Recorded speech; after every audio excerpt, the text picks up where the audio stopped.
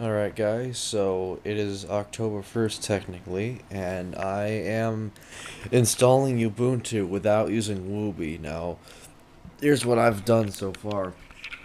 I'm at the installation menu, and right now I've actually never seen this menu. So it's showing me install Ubuntu alongside Windows 7. Obviously that's what I need to do.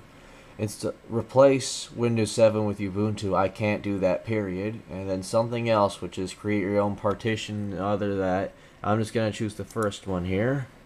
And then right here, I can pretty much choose, I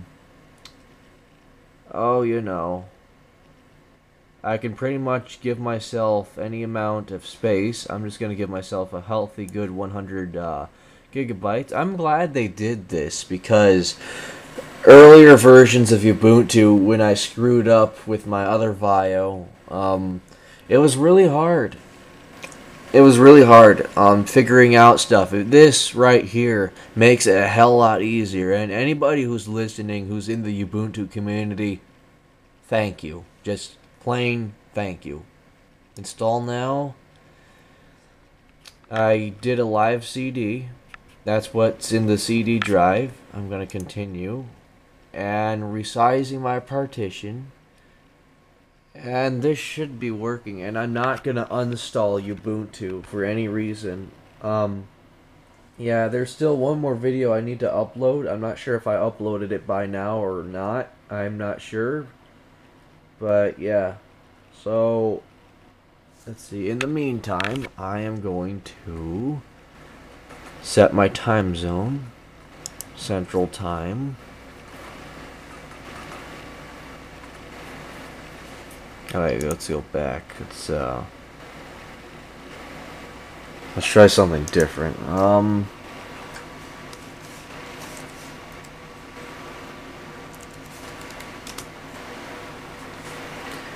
Let's see if I can find it. Yeah, here we go. Alright.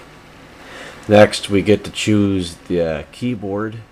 I know I'm not using my tripod, I'm too lazy, and I'm really tired right now, but bear with me. USA. My name, Xana. Password, hold on. And while I'm doing this is actually kind of a cool feature. While Ubuntu's installing, you can. This is what is going on. Basically, typing in the password and all that other crap is going on alongside with Ubuntu installing, which is pretty cool. Forward.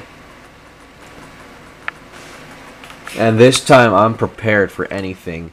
Right here are my VIO's backup part. Is my back recovery discs, and on my hard drive right here is my documents and anything essential I need.